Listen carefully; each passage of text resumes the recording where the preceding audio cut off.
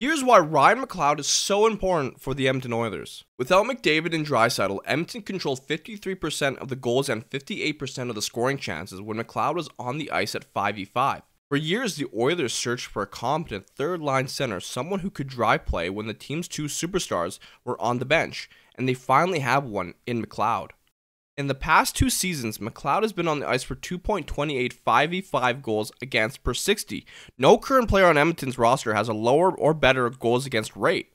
To add on per puck IQ, the Oilers have outscored elite competition at a ratio of 15-7 with McLeod on ice at 5v5 in the past 2 seasons. The sample against elites isn't huge, but these results are a sign that McLeod is gradually emerging into a true shutdown defensive option and should get an opportunity at a tougher role next season. As for McLeod's defensive play, he's one of the team's best forecheckers. In the regular season, he was 4th on the team in opposition zone exit disruptions per 60, and in the playoffs, he was 2nd on the team in forced turnovers. Alongside McLeod's strong zone exit results, he led all the forwards in defensive zone retrievals per hour. He's a responsible player that's consistently involved down low in his own zone. And of course, if you want to know more about the pros and cons to Ryan McLeod's game, head to OilersNation.com.